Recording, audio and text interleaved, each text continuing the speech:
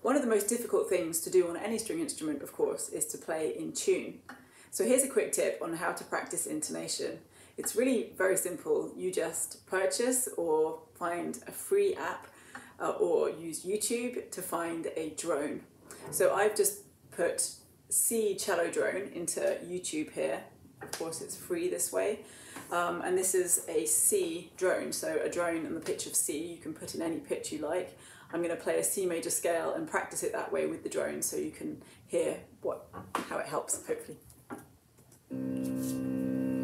Here's our drone.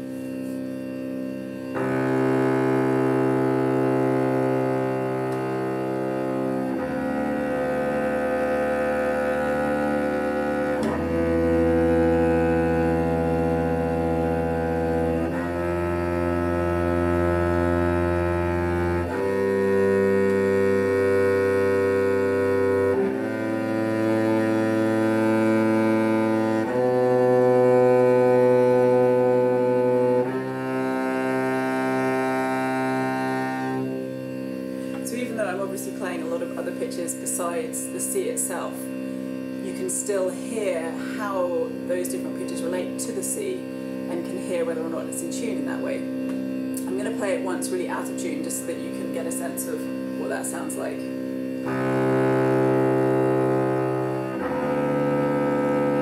So that D is flat. If I bring it up a little bit, hear how the sound opens. The E I'm going to make a bit sharp. Doesn't quite go if I make it lower.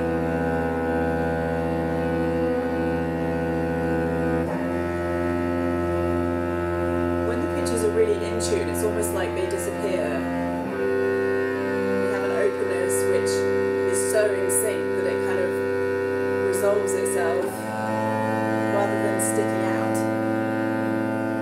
Let's make it B a bit flat.